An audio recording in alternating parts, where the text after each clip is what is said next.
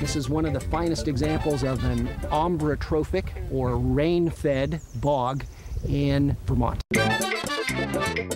Now, because there's not a contact with the rest of the water table, there's no oxygen flowing into this water. This is anoxic, acidic water, and there are only a few specialized kinds of plants that can live in it, and that's the unique habitat that forms this bog. There are a number of unique plants that grow in this habitat, but the one that I've been working on for the past 10 years or so is the carnivorous pitcher plant, Sarracenia purpurea. This is actually a place that's very difficult for plants to grow. Most plants have roots that they put down into the soil, and that's where they get their nutrients from.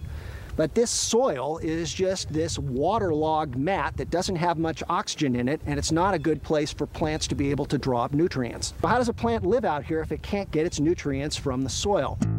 Well, what this plant has evolved is a trap to actually catch insect prey.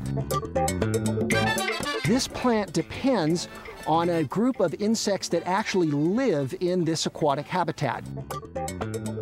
The base of this food web is the insect prey that are first captured by the plant that die and break down. There are a group of insects, mosquito larvae, midge larvae, mites, rotifers that live in this habitat.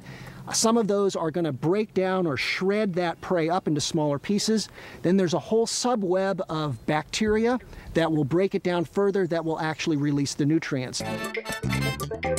Now, those other animals that live together in this pitcher collectively form an entire food web. Ecologists have been interested in food webs for a long time. They're very hard to study. For one thing, they're huge. Where do we set the limits on a giant food web system? That would be very hard to do. So one of the really attractive things about this system is here we have an entire self-contained food web in a single pitcher. We can actually hold this entire food web in our hand. We can carry out experiments and manipulations that would be impossible to conduct in larger systems. So we can learn things about how food webs are organized that would be very difficult to do in a rigorous way in a larger, more typical ecosystem.